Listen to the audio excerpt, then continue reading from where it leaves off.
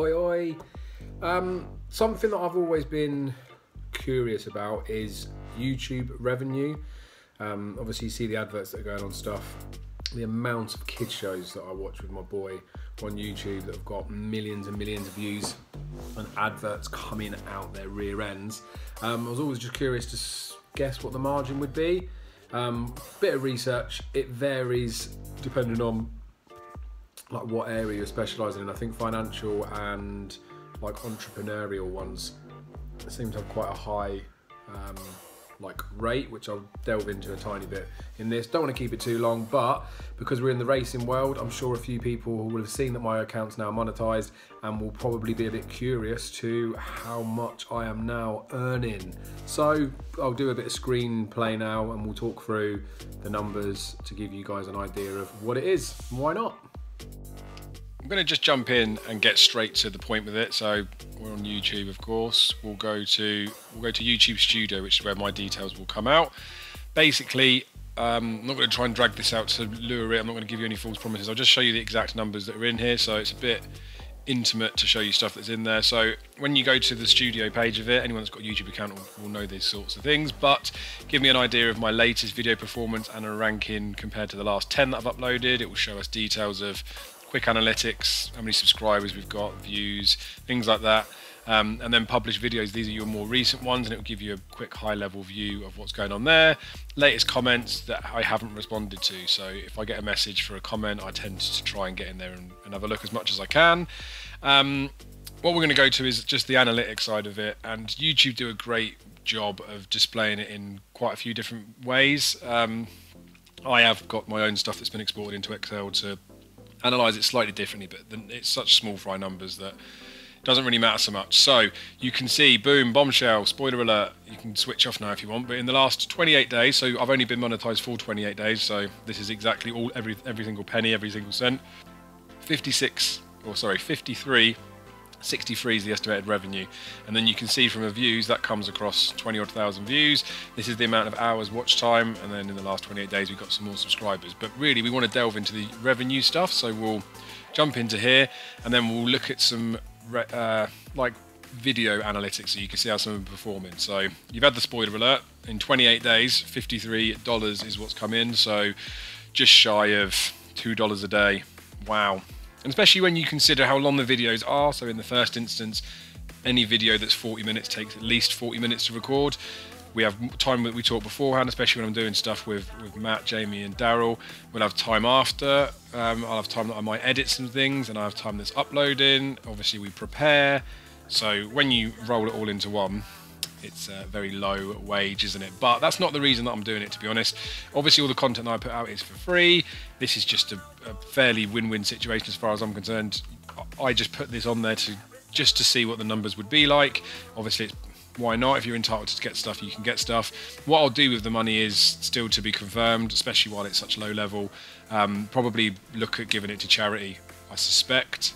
But again, things can change. So like in the future, if this starts churning out loads of hundreds of thousands of views and I start earning some cash from it, then maybe I'll have to split how much goes where. But obviously I do things with other people as well, so I'm conscious, and the kind of person that I am, we'll see when we go into the videos, but I would say that if I know I edit and I'm the one that orchestrates it and I've got the platform to put it on, but I would still say that someone that I'm doing content with deserves their slice of the pie. So that's another thing for further down the line, but you don't need to know about it now.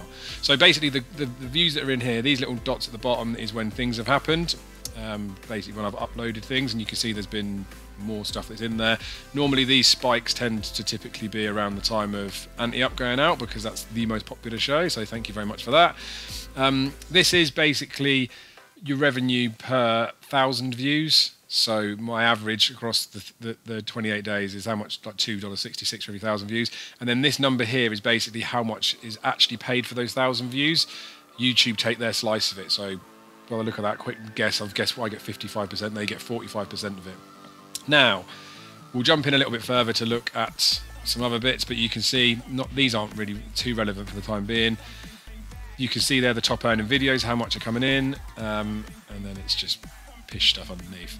So just to get a bit of a feel for how much time and views and rates and things like that, if anyone is interested, On these videos here, so the anti-up ones are the most popular, or the best return in any way, and the reason why these ones are a bit higher up is obviously I've been monetized for the 28 days. These are the ones that have been monetized for the majority of it, so can't remember whether that one made it exactly, and published on the 13th, so yeah, that would have been 11th when the stats come in.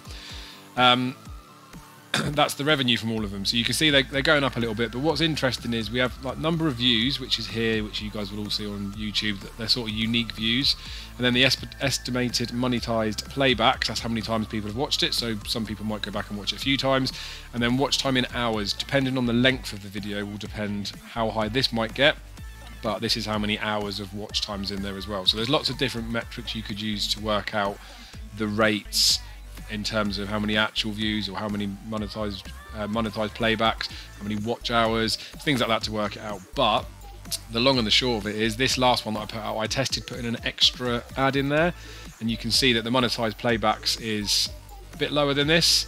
In fact, it's lower than all of them, but actually churned out the most.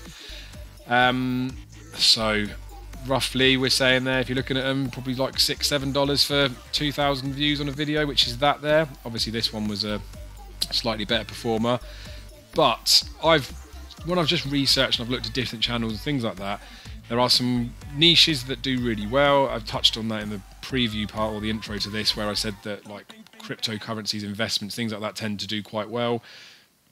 Normal, just rule of thumb, useless, quick time looking at stuff is for every 1 million views you'll earn $2,000 is the way that I would pitch it. We can go back onto my channel in a minute and we can look at my about, and it will show us the total channel views. If you delete videos off of here, permanently delete them, the views go with them, so you won't get a complete and utter picture, but it's a good handle to get if you're just curious to know what people are potentially earning. Some of these older videos here, so when we did these Christmas ones, they were published a week before, so the majority of the views came beforehand, but they're still churning out a couple of dollars here and there. And obviously with the stuff that we're putting out, it's very time sensitive, so we're doing weekend previews, or we'll talk about the 2021 festival, so they're not timeless like a lot of stuff that might be on YouTube. Say yoga instructors, they'll have a class that might be watched for the next 20 years, magic, comedy, music, all those things that just, they don't have a sell by date on them. The racing world that we're in, most things will be terminated at a certain point. So yeah, it'll be interesting coming to Cheltenham, because that's obviously where the majority of traffic's going to come through YouTube for racing stuff, because people are looking for Cheltenham previews. They typically do well.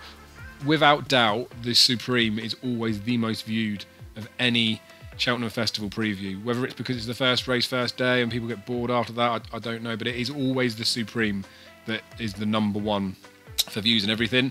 I guess day one probably more prominent than anything else, and then as the week goes on, people are either too hungover or anything to bother with looking at it. This year will be different though, won't it, because no one's actually at the races. So I've got a couple of things in the pipeline for content on Cheltenham Week. I'm going to keep them under the radar for the time being, because I've got a few things to iron out, but trust me, it's going to be sick. So make sure you're subscribed to find out about that sort of stuff. I'll be sharing it on Twitter and my Facebook account. I don't know how much more there is really to talk about in this. Obviously when I was talking about the views for a channel, so if I go back to my actual channel and go to the about section to look at the lifetime views, it's obviously very different to, like there's 143,000 views. So where I was saying that it's 2,000 for every 1 million, looking at this, if we say 1.5, it should be $250 back, but obviously I've only been monetized for a short period of that, so again, it's just a loose number. But if you've got any accounts that have got over 1,000 subscribers and you're watching one of their videos and they're getting a couple of thousand views, this might give you a bit of a feel for what they might be getting back. Obviously the more subscribers you get, the more views you get, the more monetized playbacks you get, the higher everything will just balloon. So I'll redo a video if things have gone well. Well, I'm sure they will. I'll redo another video after Cheltenham, basically, to give you guys another handle on how much has been coming in and letting you know what I'm doing with the money. Like I say, I'm pretty sure I'm going to be giving it to charity by the end of this season. I need to speak to the lads, because like I say, they've done stuff with me. I want to give them their opportunity to get a share, and if they want to take it, that's up to them. If they want to put it through as well, then that's great. Got some other bits in the pipeline that I might be doing for the Injured Jockey Fund. Not that they know about it, but I've been getting back into my running, so I might do some stuff for that charity-wise. But again, by the by, you guys don't need to really hear about that. But hopefully this was semi-interesting. I know, like I say, when I've looked at other people's channels. I've been curious as to what the numbers might be, so hopefully this answers a few questions. Anything else you want to know, just comment it below. I'm always happy to talk about this stuff. I know potentially it's private and it's my information, but I don't particularly care, to be honest, so nothing to hide from anybody. So thank you for your support. Anti-Up will be going live tonight, and there'll be loads of content coming out for Cheltenham. I'm not going to go overkill and ruin everybody. I mean, that's debatable. Some people will probably think that I already do. But when it comes to Cheltenham Week, honestly, I've got such a sick idea for it. So, like I say, subscribe if you haven't already. If you have, thank you for your support, and we will see you very soon.